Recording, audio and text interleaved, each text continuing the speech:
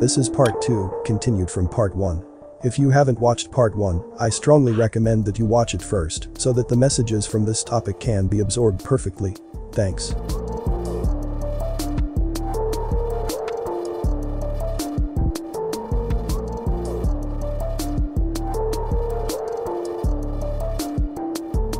Those who serve the devil by his command and this global satanic system must declare everything they do, but the ones with eyes to see can spot and recognize their manipulation if they know what to look for. In this photo, shows SS Gestapo Chief Heinrich Himmler with the fur. On the arm of Himmler's jacket, you can clearly see the V sign. Hitler and Himmler caught doing the Freemasonic handshake, called pass grip of a fellow craft. Hitler assured there was no fundamental difference between National Socialism and the Catholic Church. On these Nazi guards' helmets, we can find the SS SIG runes, while on the coat sleeves are the V emblems. The SIG rune or the SIG rune symbolized victory. The SS had been organized by Himmler, according to the principles of the Jesuit order. This photo shows another example of Nazi soldiers wearing uniforms with the V emblems. In its original form of the Younger Futhark, also called the Scandinavian rune, it represented the sun. However, von List reinterpreted it as a victory sign when he compiled his list of Armanen runes. The Schwerhand is a hand gesture that was used in Germanic Europe and neighboring countries when swearing an oath, very similar to V sign. It is also called the three-finger salute, which originally expressed the Catholic Holy Trinity, the Beast, the Antichrist and the False Prophet. Neo-Nazi protester in Germany, January 1993. Most of the people who participate in such demonstrations are trained and paid by Illuminati organizations and government intelligence agencies to inspire the public to emotional reaction. For example, the latest George Floyd operation for racial division and George Soros organization funding Antifa protesters. This, in turn, enables the government to curtail citizen liberties and freedoms under the guise of providing public safety and security. Before I continue the video, please smash that like button for me. Thank you.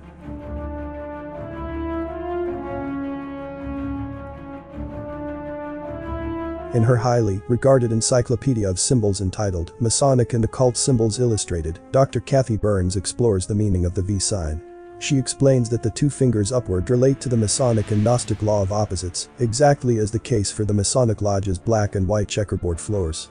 This is the doctrine of bringing order out of chaos, of reconciling the two opposites, evil and good.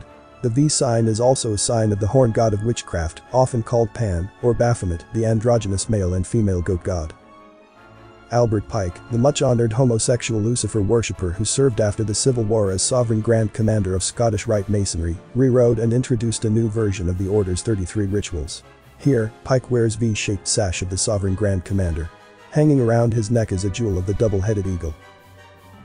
When General George Washington visited Boston in 1789, this banner was carried by a group during a procession in honor of his visit. The V is the focal point of the emblem, but the three goat heads shown on the shield and the bearded goat head atop it are also significant in occult teaching, similar to Baphomet figure. The universal sign of the Masonic Lodge, which is the square and compass. Within the combined symbol of square and compass is the G, representing God, which is, in Masonry, also the generative process, or sexual. In this advanced Masonic view, we have a man on top of a woman in the act of coitus, or sexual relations. Both the compass and the square are V in configuration, and when is turned upside down, we find the same, that one symbol, V-shaped, still surmounts the other V symbol. This ancient black and white drawing depicts an initiate undergoing trials in order to advance in the order. Pointing to his head, on the floor, is the square, shaped as a 90-degree V. Detail of an anonymous oil painting depicting the famous Viennese composer, Wolfgang Amadeus Mozart, at a meeting of his Vienna Masonic Lodge. Mozart is at right, but notice V device worn around the men's necks, symbolic of the square of the Masonic order.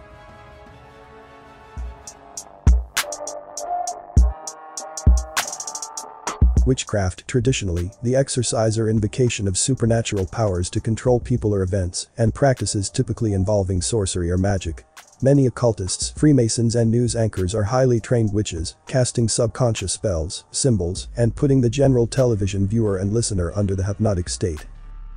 The witchcraft goddess wearing horns on her head, a 5-pointed star on her breast, and is giving the witchcraft V downward sigil in her right hand, clutching the crescent moon. Diana, the witchcraft goddess of the moon. In this ancient engraving, Dionysius the Areopagite, an Athenian convert to Christianity, gives the double V sign, as above so below, with left hand towards hell. Dionysius was a mystical Christian, a Gnostic heretic who is thought to have been the author of an occultic treatise entitled The Mystical Divinity. The centuries-old illustration from Maurice Bessie's pictorial History of Magic and the Supernatural depicts the ancient gesture of benediction, the shadow of which represents Satan. That shadow, according to Satanists, is the symbol of malediction, a magical word or phrase, uttered with the intention of bringing about evil, a curse. The diamond and circle at top indicate the same principle, that black equals, or shadows, white, and white mirrors black. This gesture of benediction is changed into malediction when one looks at the double shadow. The artist responsible for this drawing also reveals the esoteric connection of so-called V, or victory sign, with the yin-yang. This is the Hegelian principle of the synthesis of opposites.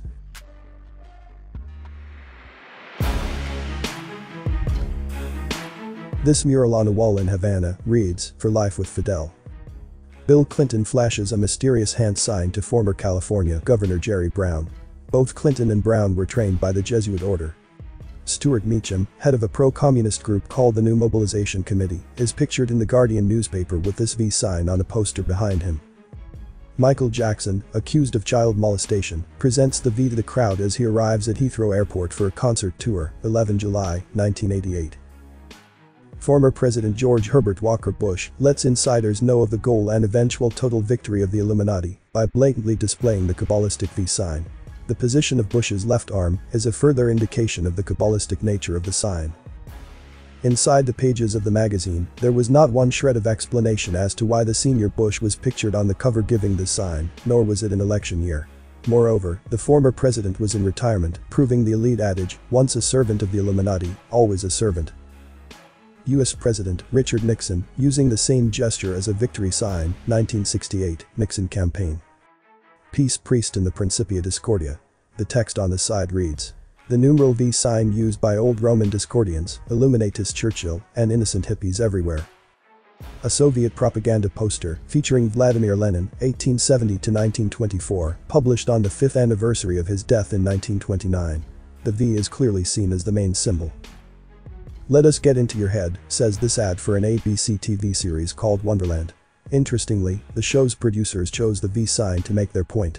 In this instance, the man is giving the Dugard sign relating to the penalties of divulging the secrets of the Markmaster degree of Freemasonry.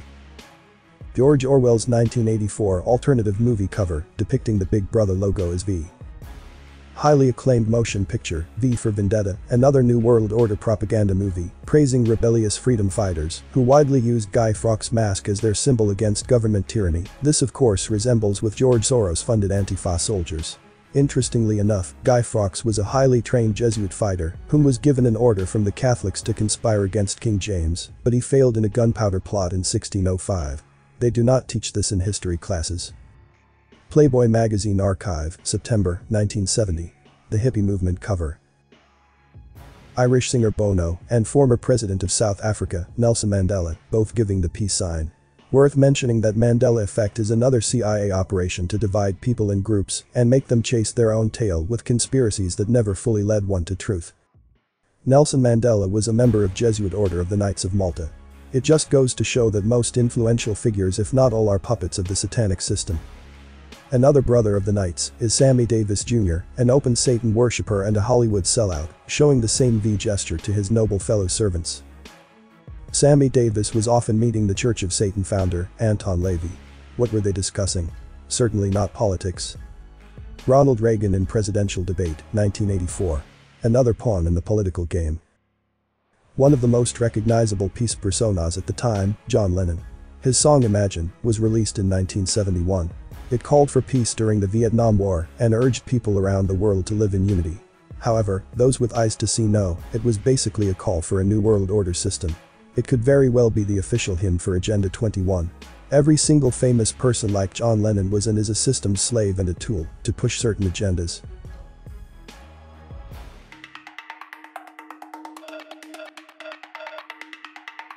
Looking through deeper lenses, the peace symbol is not so peaceful after all. The general public perceives it the way the ruling elite designed it to be seen, as a sign against war and oppression, a sign of not only peace, but also justice and equality, though for them controlling tyrants, it is an ancient sign of communication, recognizing its Kabbalistic fellow servants, proudly flashing their dystopian future, bringing the new age, the fifth age, the age of slavery.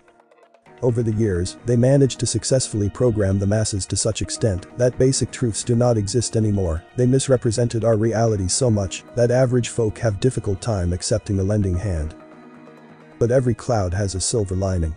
If you realize how bad the situation is, if you recognize the wickedness in this place we call home, if you see through all the manipulation, lies and pure evil reigning over, then you clearly hope for something better, for something good, for something pure, just, loving and caring. And that opposite of evil, which drives us to push through and to strive for a brighter future, is God Himself. God bless you. I'm sorry that the video illustration is far from good, but I'm trying my best to make this video useful for everyone. I've put up all of my time and energy for this channel every day. I hope you enjoy it. Comment below with more topic ideas for me to discuss. As a lot of care and hard work goes into this, likes and subscribe, let me know I'm doing a good job. All is appreciated greatly. You may not agree with everything from the content I post. Apply critical thinking and use discernment to come to your own conclusions regarding the content. Thanks for watching this video. This Everything Inside Me channel, see you on the next video. Stay safe and healthy.